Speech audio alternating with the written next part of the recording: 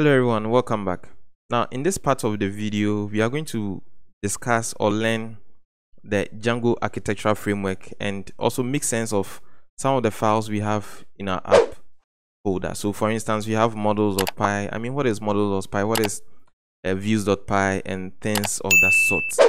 So as far as the Django architectural framework is concerned, we are most likely to hear something like MVT or MTV. Now the M stands for model, the V stands for view, and the T stands for templates. And this is basically there to implement what we call separation of concerns as far as software engineering is concerned. Now, the models are usually going to represent our database. So anything that has to do with database, we are going to create a model. Okay. So for instance, in the demonstration, you saw me have some products where I send the product somewhere. Now this or those products were going to be added into a database, okay, or a database model. Now the view handles the logic that needs to be implemented. So as you can see, there's some kind of, or there's going to be some kind of a correlation or relationship between the views and the database. So for instance, if I want to add something onto the database, it is this view business logic that I'm going to write, and it's going to talk to the model. So as far as views are concerned, we have mainly two types. We have the function-based views and we have the class-based views, and we are going to see how some of these things work. And as you can see, we can make database queries within our views. Now our templates are going to handle our HTML files. So for instance, we are going to have, let's say, index.html, update.html, delete.html, and all the files I created in the design video as far as the interface is concerned. So clearly this is what's happening as far as the Django application is concerned. Now, so our client sits here and requests, okay, to the server for KenInventory.com. So this KenInventory.com is like our project, okay, the domain name. Now this KenInventory.com, remember this is a URL, okay, and as I showed you, the URL will be handling the routing. Now this URL will hit the view. Remember, we are saying that what the view handles what these are functions, okay, so there's going to be some logical implementation over there. Now here's the view, and depending on what we want to do as far as that logic is concerned, we are either going to interact with the model. So for instance, if we are adding data into the database like I showed you with the products, then the view is going to have some kind of logic that says, okay, you need to add something to the model. And over there we are going to have a product model, an order model, a profile model. So like I said, these are all parts of the database. So the data you saw me input for the profile, the name and things like that are going to be in a model or in a table. Then there's also going to be some kind of interrelationship between the template, because at the end of the day, those things I'm requesting for needs to be rendered back to the user. And as you can see, after everything is done, then the view is going to return some kind of a value. So depending on what you want to do, for instance, KenInventory.com is going to be our home page. So it's going to fetch index.html, and index.html is going to be given to the client. If the client is an admin, the admin can add a product. So for instance, we'll say KenInventory.com/add products, and it's going to hit this view, is going to activate or invoke a particular function, and that is going to link up with our model, our database. And this database, I'm adding something to the product, so I need to input or insert something into the product table. And this is how the Django architectural framework is concerned. Now in between the mix is the URLs. Now the urls.py does not get major mention as far as the architectural framework is concerned, but then it's going to handle the routing. But as far as the main architectural framework is concerned, we have the views, the models, and the templates. The views handle the business logic, the model handles the database, and the template handles the HTML files in our application. So this is going to be some kind of a brief description of the whole architectural framework. And we normally, or this is actually done to, once again, let me reiterate, to implement separation of concerns. So as you can see, we have the template, and this is going to be rendered on the client side. So the client is only going to see the templates the HTML files. And at the server side, we are going to have the views that's going to implement the logic, add something to the database. So there's going to be some kind of communication to the database model, or delete something from the database, edit something from the database, show me this data, don't show me this data, and things of that sort. So clearly, with this explanation, let's move on to seeing some of these things work properly. So I'm going to go into my index. I'm going to go into my views.py inside my dashboard app folder.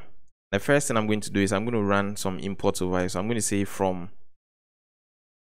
Django.http, I'm going to import http response.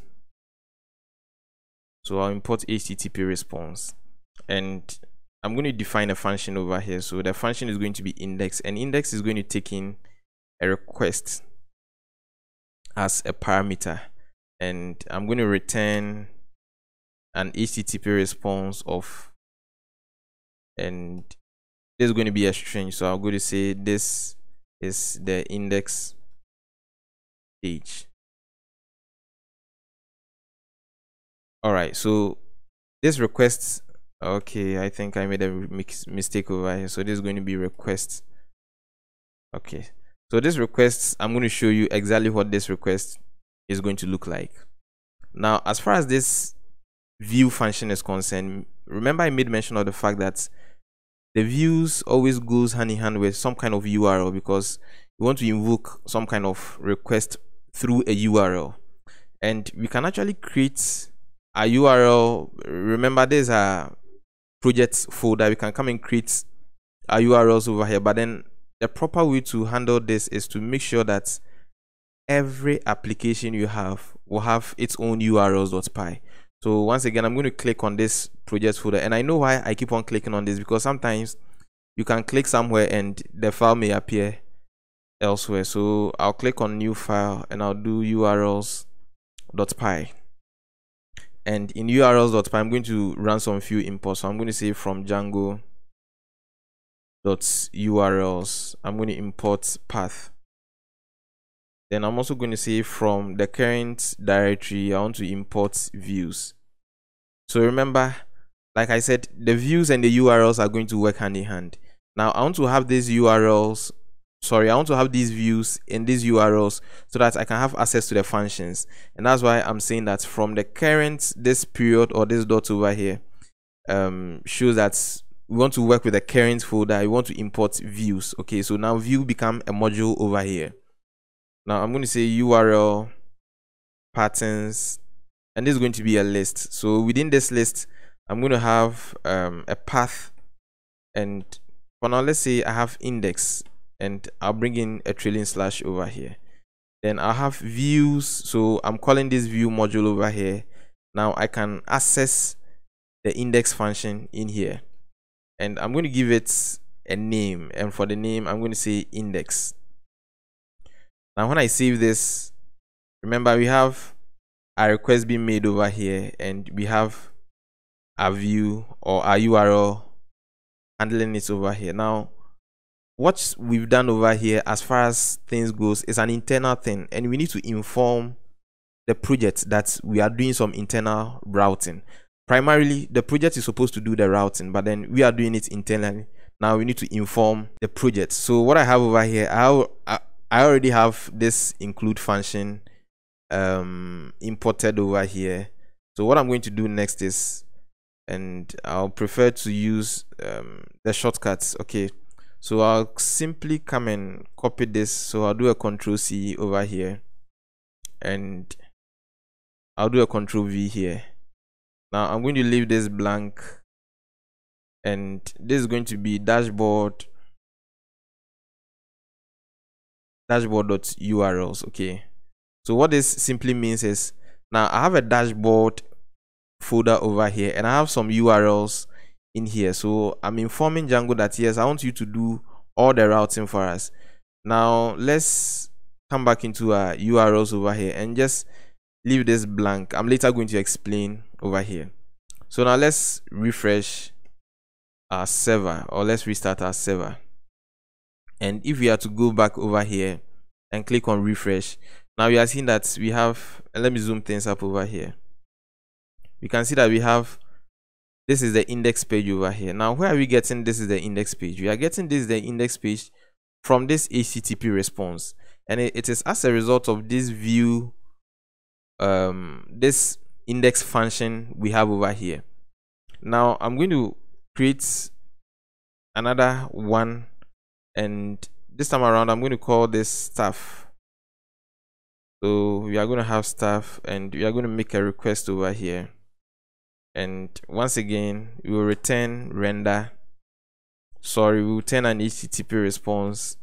I'm moving too fast, and I'll say this is the stuff. This is the stuff page. All right, so clearly these are two different print statements or string statements over here. Now once we create, or the moment we create a view, we need to create a corresponding URL for it, and that's very important. So when we come to our project URL, since this is a list, okay, as you can see, we have the square brackets over here. You can put in a comma over here and also creating a path. Now this path, the first parameter we are going to state over here is we are going to say stuff, and we are going to bring in the trailing slash over here. Then I'll do a comma. Now I can do views, and I can have access to the stuff function I just created. Then I'm going to have a name, and this name is going to be stuff.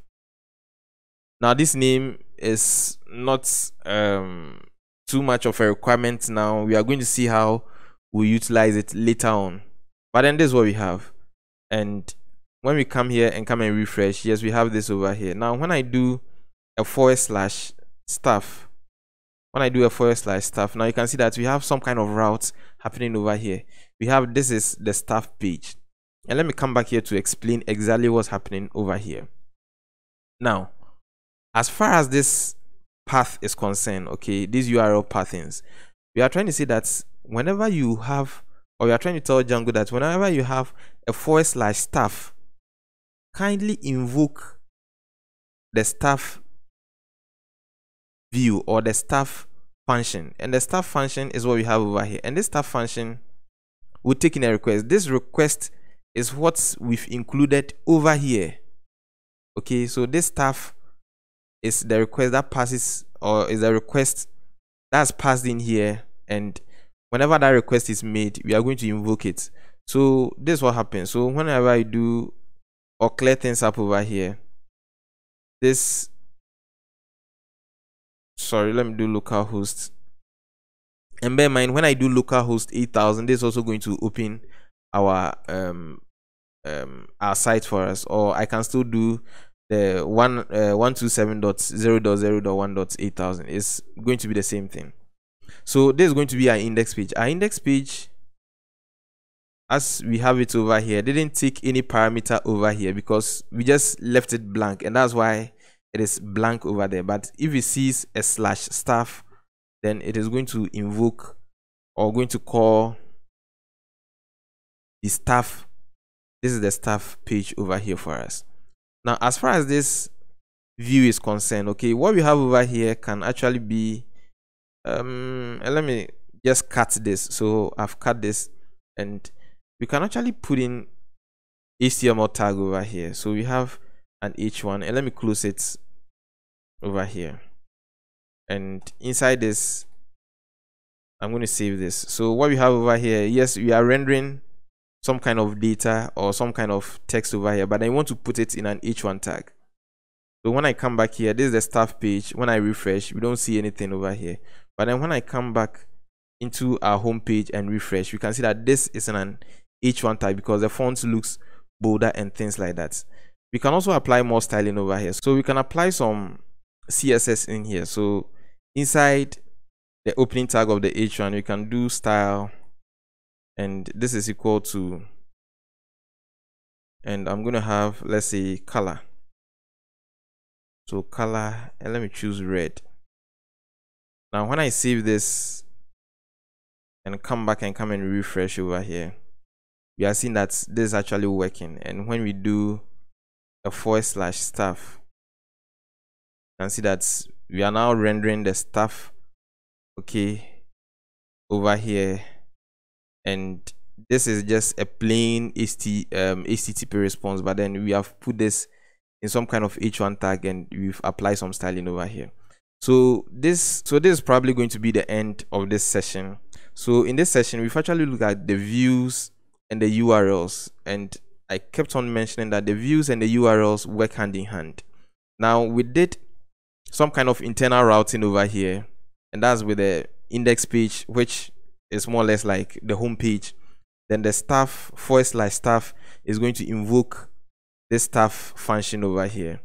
Now we also made mention of the fact that this urls.py, as far as the one that is inside the project folder, handles the overall routing, and you don't need to come and type a lot of things over here. All that you need to tell it is that you need to include this dashboard.urls, and this dashboard.urls is being handled internally. So if you find this video interesting, there are a couple of ways you can help me grow my channel. Kindly subscribe to KenBroTech and click on the notification button so that whenever I release a video, you'll be notified. Also, share this video with friends and families who will find this content very useful. At KenBroTech, we say learn programming, you can do it.